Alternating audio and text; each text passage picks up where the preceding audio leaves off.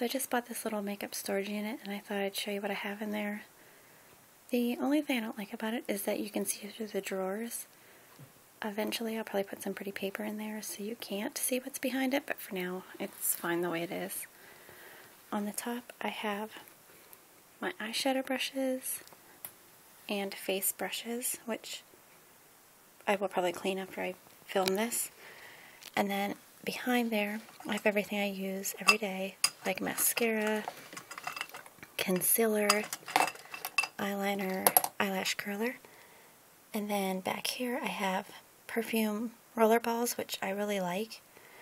And then foundation, NYX eyeshadow base, setting powders.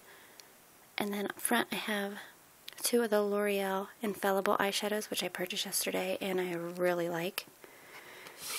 In the top drawer I have all my larger eyeshadow palettes, Pixie, e.l.f., Naked. In the next drawer I have more eyeshadow, CoverGirl, Maybelline, NYX, Revlon. On this side I have all my Wet n Wild. In this drawer I have more eyeshadow. Back here's my loose pigments, e.l.f., NYX, cream eyeshadow, and gel liners. And then some random eyeshadow. I really like eyeshadow. Then this drawer I have primers and bases and eyeliner. In the next drawer I have all of my blush and bronzers. There's loose and cream. And then over here is all the rest, things I use every day, like the e.l.f. blush.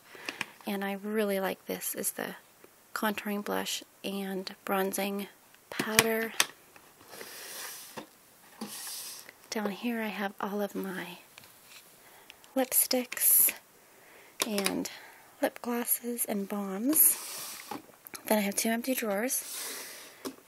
And then these are all the brushes that I either don't like or don't use anymore.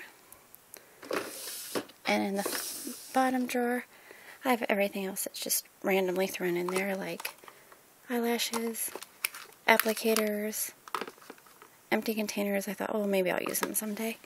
Then over here is all like those puffs you get with makeup that you just kind of hang on to. And that's it. My overview of my little makeup storage container.